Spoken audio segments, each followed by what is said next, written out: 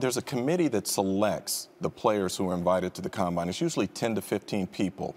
And it's people from two of the scouting services that roughly... I meant Keenan Reynolds, by the way, of course. But anyway, go on. Yeah. But it's based on the college scouting services that basically 3/4 of the teams in the NFL use. And then there are personnel people from NFL offices there. Right. And what they do is they have a list of names. And they basically bring up the name, and it's a yes or no. And a player has to get enough votes to be invited to the combine. So it's not like they're pulling names out of a hat. Everett didn't get enough votes.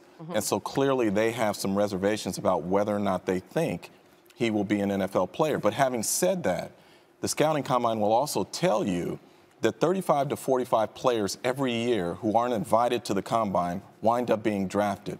So it's not the end of a road if you don't get invited to the combine. 35 to 45 every year. Right. Jay Coker wasn't invited as well. So certainly Everett Golson is not alone in this regard.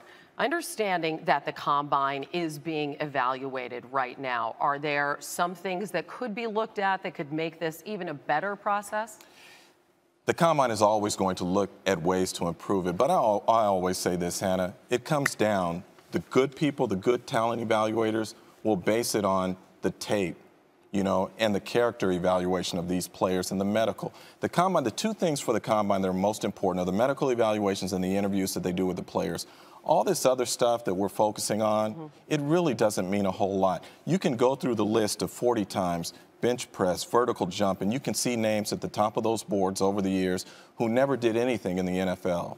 So that doesn't mean anything. I had one personnel person say to me yesterday, some guys play faster with their pads on than they do with them off. Some guys play slower with their pads on than off. So you have to weigh all those sorts of things. So the combine is always looking for ways to improve, but at the end of the day, what's most important from the combine are the medical evaluations and the player interviews.